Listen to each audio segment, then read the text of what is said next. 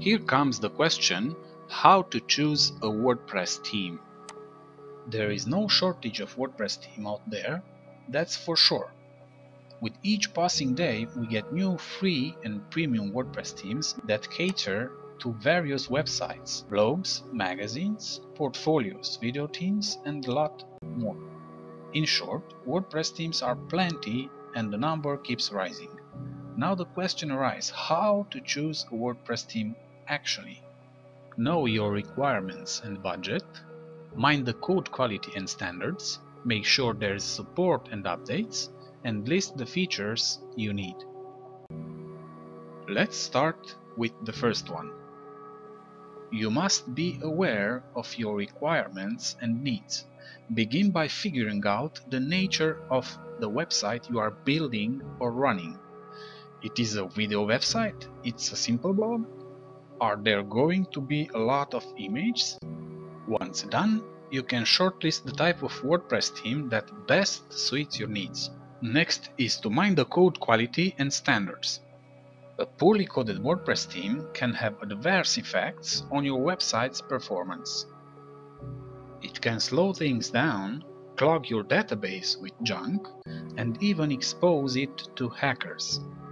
So opt for a theme that adheres to the latest coding standards and safer practices.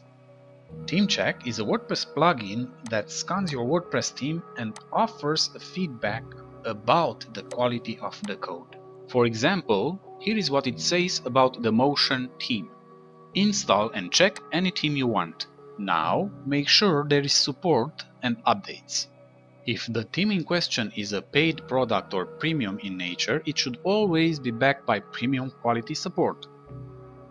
If you run into problems with a theme that you paid money for, the developers should be able to guide you.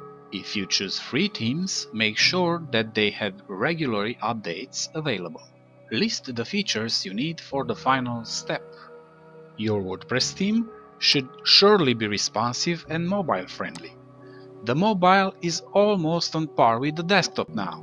If your theme fails to be responsive, your website will suffer. Basic customization capabilities, preferably through the WordPress customizer, is another thing. You do want to be able to adjust your homepage and color scheme, right?